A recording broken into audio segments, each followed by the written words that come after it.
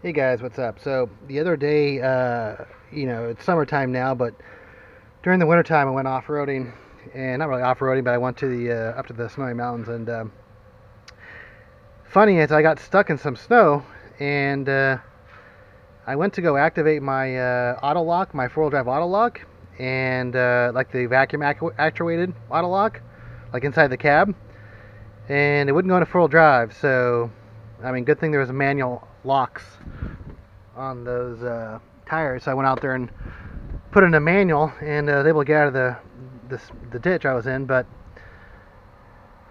so the issue is I realized that my auto locks don't work. So and you don't really know that until you actually need them. It's like, I mean, I never would have known I wasn't in four-wheel drive. So if I did just turn those on, because I had gone off-roading probably a few months before that, and I had them auto lock, so maybe I wasn't even in four-wheel drive. I don't know. But I just want to show you a couple of procedures on how to check this. But here on this is a Power Stroke 6-liter 2006, and this is the actual vacuum pump right here. It's down on the this side of the compartment, on the passenger side compartment, and there's some vacuum hoses going from that, and I have my little hand vacuum pump here, which actually creates a vacuum, and I'm looking for a leak. And I think it's somewhere here, so I'm going to get this on there. Sorry, my kids with me. And we're just going to follow this around until I figure out what side this thing's leaking from or where it's leaking from. It's pretty common to leak near the hubs. So I'm going to generate this. And I'm not getting any sort of vacuum here. Stable vacuum. Come here, dude. So I know it's a leak somewhere down below. So I'm going to put this back together and start going down and troubleshooting the leak. So, alright guys, so I'm back underneath the truck. I have my kid, he wants to help me out here. Okay, make sure you don't get dirty, buddy. Okay, so this line, hey, relax. Yeah, he likes to get under the car with me. See what I'm doing, huh, buddy? Okay, what we're gonna do? We're gonna fix the vacuum lines. Yes. Okay, cool. Okay, let's see here. Oh, my hands are all dirty. Yeah, we don't want that. I gotta separate it here. Alright, then I'll hook my vacuum pump up there. And I'm gonna check the hub. Oh, wow, some of these hoses are kind of cracked. Pretty old looking, so I'm gonna hook it to both sides and see what's up here. So I'm gonna first check the hubs, the locking hubs down in here. Make sure those aren't leaking. So let me get this hooked up. Okay guys, I'm gonna give this thing some vacuum. And not getting any vacuum here. So are you ready, Daddy? Yeah, hold on 1 second, buddy. The hose doesn't feel like it's, I would have heard some sort of leak, but I'll say that hub is not looking good. Okay, so let me go back and try the other one, but this is not holding vacuum. As I pump it, it should be actually, that needle should be going up. So, alright guys, now I'm back at the passenger side hub, creating a vacuum on there, and nothing. So I think both sides of this thing are leaking, and they leak from right in there, the seals, which is a total bitch pain in the ass to get to. So, Get my mind. Get my mind. Relax. Okay, so yeah, I know this vacuum pump is working because watch this. If I had a little it held. Get out of my some mind. vacuum. Because let me show. Get out of my mind. Huh. So I'm holding my finger right here. So I know this is working. Daddy, get out my mind. Okay, you mean get off your head? I mean, get off your mind. Alright, I'll put that back in the hose. Okay. Yeah, I'm pumping this thing up, not getting any vacuum on this thing. I don't know. Mom, Daddy. I mean, a little bit. I got Daddy. 5 psi. Daddy. And see how it's not. Well, it's staying there. Daddy. I don't know. What? We have to fix this Yeah, one. we're trying to fix it.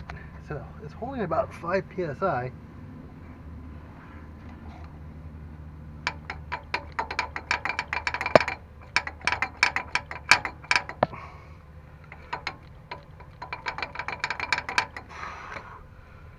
So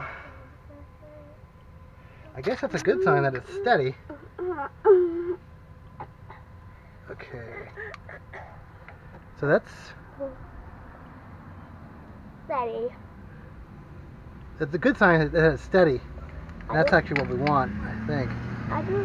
Well, Yeah, big. this isn't what I do for a living. I'm just messing around trying to figure out fix my truck here. Yeah, we want this to be steady. Oh, Daddy. We have to fix this. Yeah, we're trying to fix it. Okay. That's a good sign. At least it's steady. Alright, so let me go back and check that one again to compare. Alright guys, so I'm back at the driver's side. And maybe I didn't have the...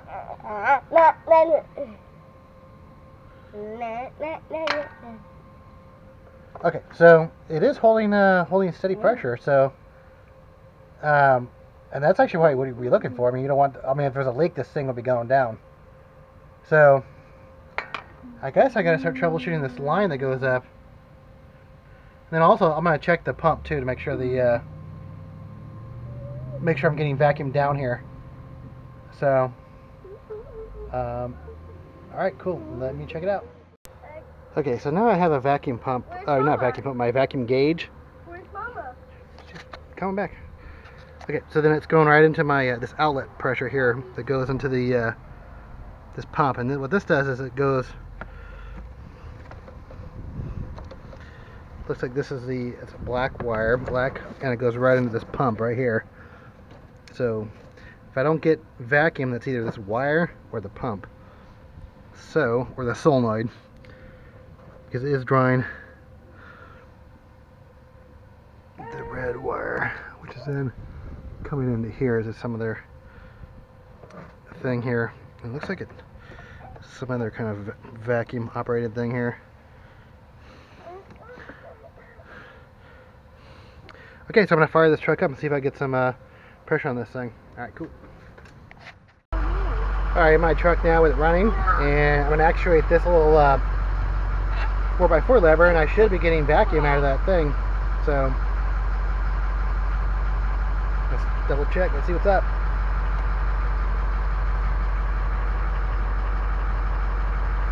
Four by four. Okay, I put it in the gear just to make sure it's actuated. So, we're in 4x4 mode now. You can see right there. And that thing should be drawing vacuum, the vacuum gauge. Everything's going as planned.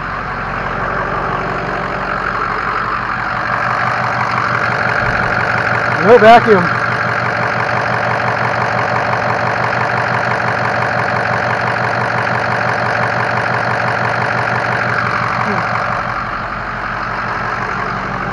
Huh.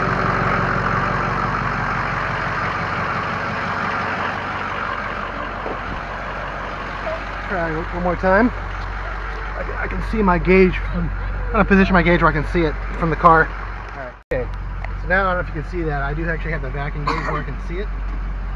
And I have my clicker here, so I'm going to click it back and forth and see if I see something here. Okay, now I'm back into two-wheel drive. And we're going to go back into four-wheel drive. Hope you can see that. Oh, watch out, babe. Ew. So we'll put it in here just to make sure. Nothing. I'm in full drive now. So nothing's happened with that vacuum. No, that it was. Okay. Alright, so I must be the vacuum source. I'm not even pulling vacuum to even actuate the hubs. So back in a two-wheel drive mode.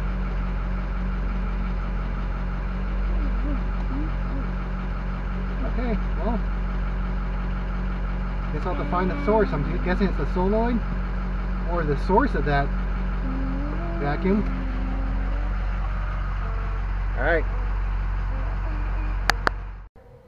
Okay, so the next thing to isolate here And I'm just actually looking at this and just figuring it out as I go.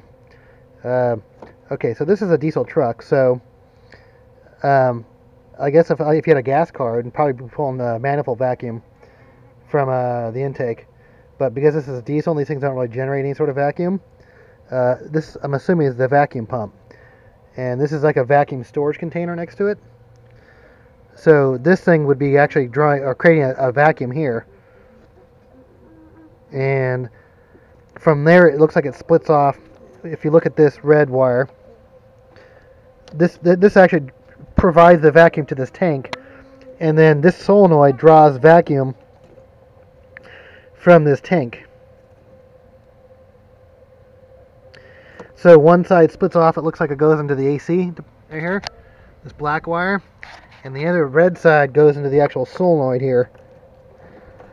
So I'm going to pop that off and see what.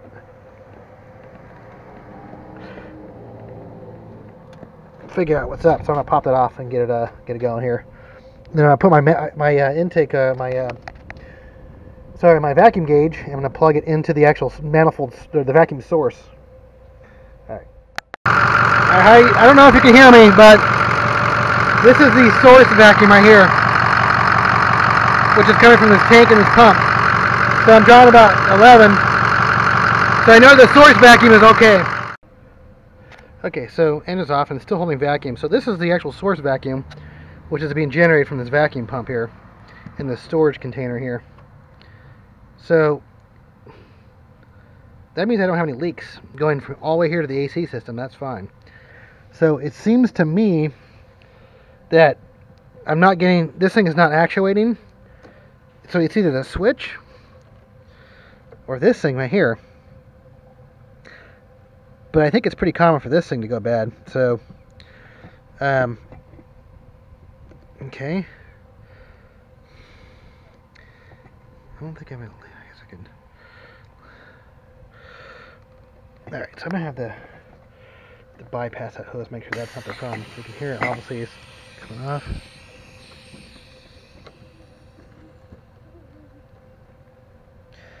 All right, so.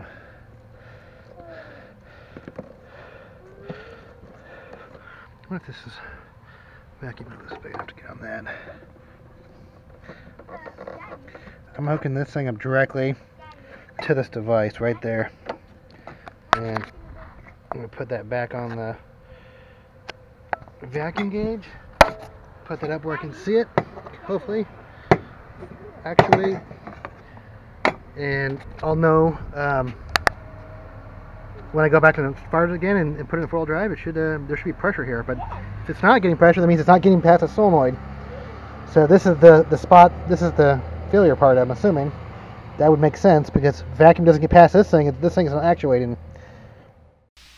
Okay, guys, back here, and so this is the part that I believe that failed. They have different prices. Looks like anywhere from $29 to like, I don't know, like 64 bucks. But here's the one on Amazon. I mean, this one's 64 bucks. I mean, obviously, I'm not gonna get that expensive one because, like, I mean, I guess it's always nice to get the genuine Ford stuff, but like, I don't know if I want to spend double the price to get it. So, so I'm just gonna keep on looking around. But this is the device here, and what happened is the source vacuum was fine. So I know this device was getting vacuum, but this thing actually wasn't allowing vacuum to pass through. So when the switch was actuated, this thing should normally get power and energize and open up and allow vacuum to pass to get to those locking hubs. But for some reason, vacuum wasn't passing through this solenoid. So I guess I could always try to take it apart and see if I could figure it out, like if it's frozen or locked up or whatever. But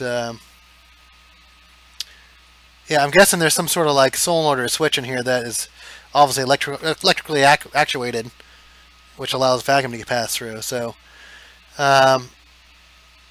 it's kind of cool because you do actually have this removable top cover here. So I might take that off and troubleshoot and see if I can figure it out. But if I don't come back for this video, I'm going to come back and I'm going to order a new part here and put it on and test it and see if I can get it to work. So, all right, yeah, I'll probably end up replacing the rubber hoses down there anyways.